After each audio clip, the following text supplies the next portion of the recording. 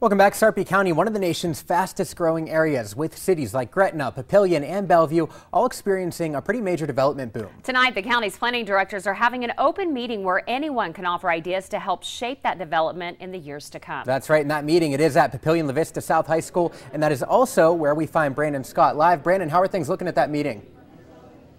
Well, Joe, the meeting is just underway. Folks are arriving. They're filling up this cafeteria here at Papillion La Vista South High School, and they're all here to talk to officials about everything from landscape preferences to architecture styles. But road work is actually one of the key focuses of tonight's meeting, and one road in particular is getting a lot of attention.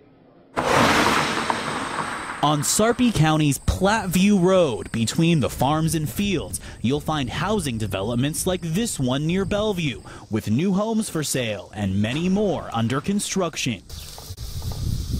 Dave Rickers bought his home off Platteview Road a few months ago. With so many people making the same move he did to Sarpy County, Rickers wants road work to be a priority for the county's comprehensive growth plan. Infrastructure to meet the needs, wider streets maybe, but those type of things, to help make living here a lot nicer. Sarpy County's development is spreading farther south, and in time, the Platteview Road corridor will soon become an important suburban artery. So county officials are trying to figure out how to improve it. Should the road be widened into a multi-lane surface street, turned into a fast-moving freeway?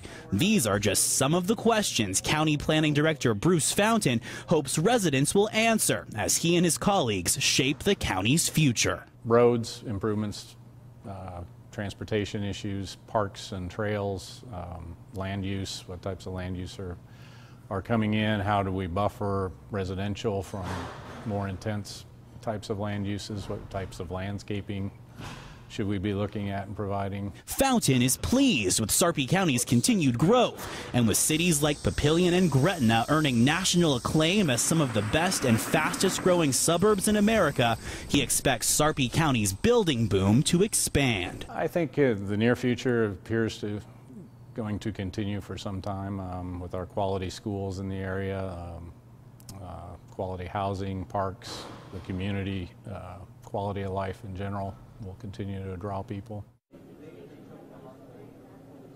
Now tonight's meeting goes until 8:30, so you still have time to come down to Papillion La Vista South High School to share your ideas and suggestions. But if you can't make it tonight, don't worry. County officials tell me they plan to host several meetings like this in the coming months before they finalize their strategy, Joe and Mallory. All right, Brandon Scott reporting live for us tonight. Thank you very much, Brandon.